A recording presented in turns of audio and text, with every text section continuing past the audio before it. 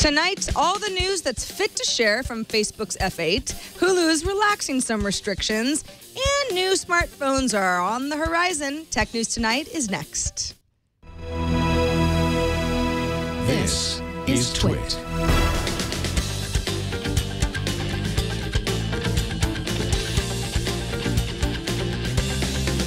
This is Tech News Tonight, episode 77 for Wednesday, April 30th, 2014.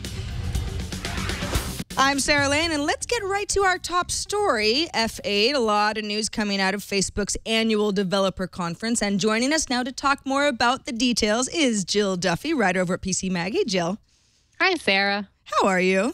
I'm doing great. How are you? Well, I'm doing fine. I'm trying to get my head around all of the stuff that Facebook announced after some sort of quiet announcements as of late. They kind of went big again with a big F8 event. A lot of journalists were there. I assume you were covering it from the East Coast.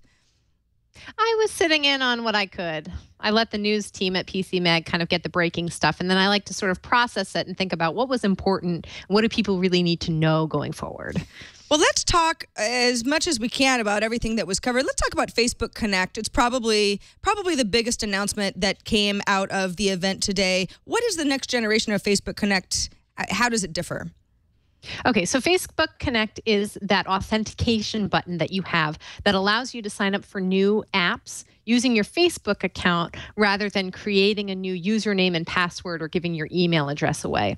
Now, to date, when you do that, it gives the app access to a little bit of information about yourself. So the announcement today was that Facebook is going to start adding an anonymous login for these apps so that you can try them out without giving up your information. I think this is really good. I mean, this is sort of fits with Zuckerberg saying that he takes privacy really seriously and that people need to have a lot of options. So I think this is a really, really good move that you can create a username, create an authentication for a new app, try it out, but not give up this information about yourself. The one thing I don't know, and I would really like to talk to some Facebook app developers about this, is whether it kind of indemnifies you to Facebook. Because let's say that in a couple of years you want to delete your Facebook account. Well, does that mean that you're losing all of your account history with all of these other apps that you used the Facebook Connect authentication for? So that's one thing that I'm still sort of questioning. And users are going to see this option roll out to a couple of select apps at first, and then maybe in a few months we'll see it everywhere. I also wonder if, Facebook is sometimes docked by users for being confusing. Now, on the developer side, this is kind of nice because you can say, well, we'll give people more of an option to decide what they want to share with the app, whether it's nothing or maybe friends but not birthday and that sort of thing. But on the user side, is it going to be confusing for people who are wanting to use Facebook Connect for apps?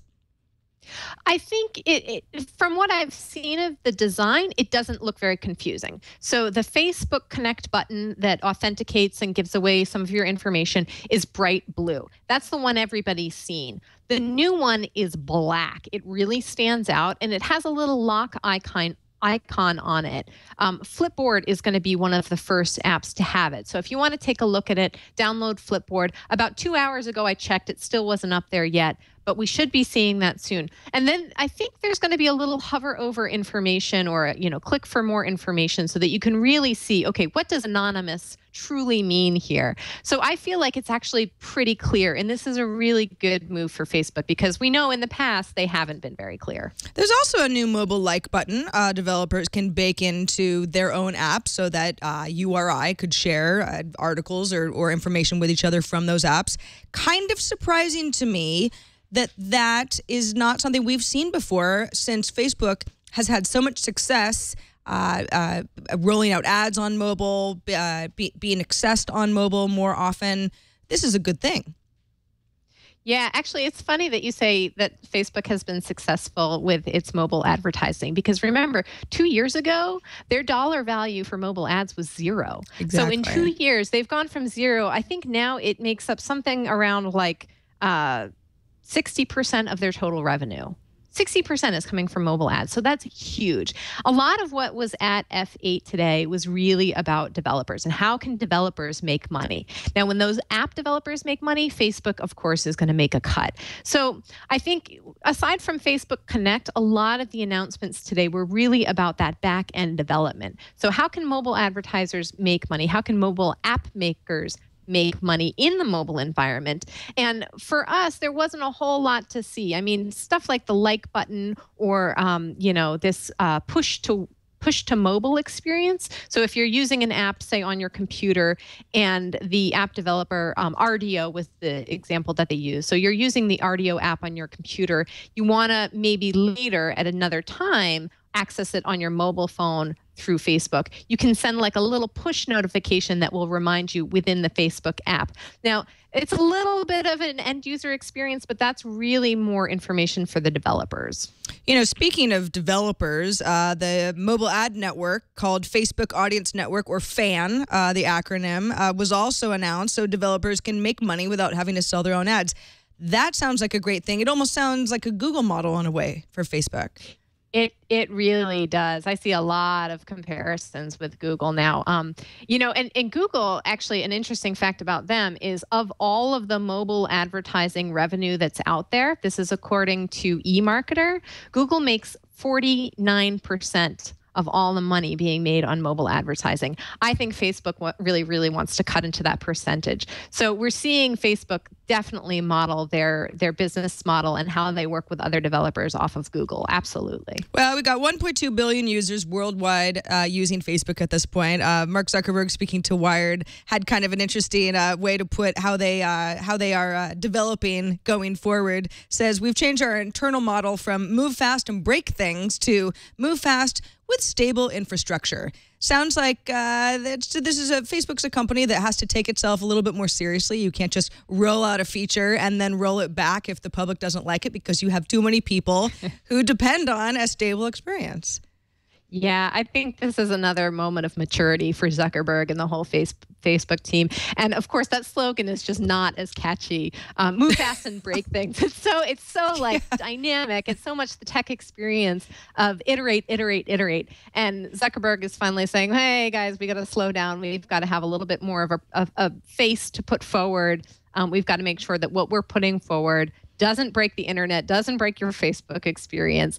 We are serving a ton of people now. So I think that message is as much to his internal development team as it is to the public, that they're saying, we're taking this really seriously. We want to give you something that works, that's reliable, and that has your security in mind. That's the message I took away there. Jill Duffy, writer over at PC Mag and a frequent guest on our news programs as of late. Thanks so much for joining us. Oh, thanks, Sarah. Great talking to you. And let people know before you go where they can find more of your work online. I love the Twitter machine at Jill E. Duffy. And if you just look online for Jill E. Duffy, you're going to find me. Thanks so much, Jill. All right. Bye, Sarah. Bye-bye.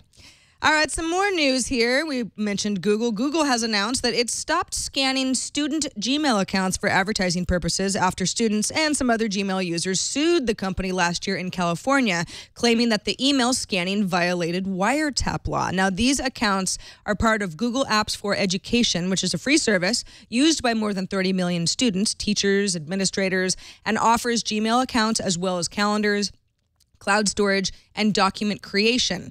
Google says it never placed ads inside the apps, and the company says it never used information to target ads anywhere, but will stop scanning all the more.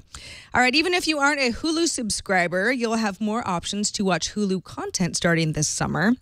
At an event in New York today, Hulu CEO Mike Hopkins announced that the streaming service will start letting viewers watch a selection of TV shows on mobile devices in addition to free viewing on the desktop. As of now, Hulu still limits viewers to watching just select clips, not full episodes. Free episodes will arrive on Android first and then come to iOS, though a redesigned iPhone app will also be launching this summer. Hulu is still in talks with cable providers to play Hulu through their cable boxes, but Hopkins gave no specific details on progress there. All right, in a moment, what the next generation of space fashion will look like. But first, a couple of calendar items. Motorola's next smartphone launch is set for May 13th in London. Details are a bit sparse, but the company says the device will, quote, connect more people to the world's information and each other, and that it will be, quote, made to last and priced for all. So, could be a successor to the affordable Moto G. Maybe it will include LTE, or perhaps a new model that comes even further down in price. LG's own invites have gone out for events in 6 cities across the world.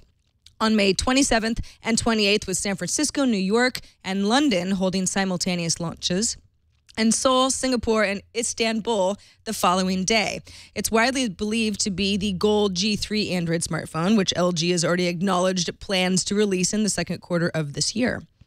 All right, finally, it's about form and it's about function in space. NASA has revealed the new look of its prototype Z2 spacesuit, which sports an external cover layer chosen by public vote.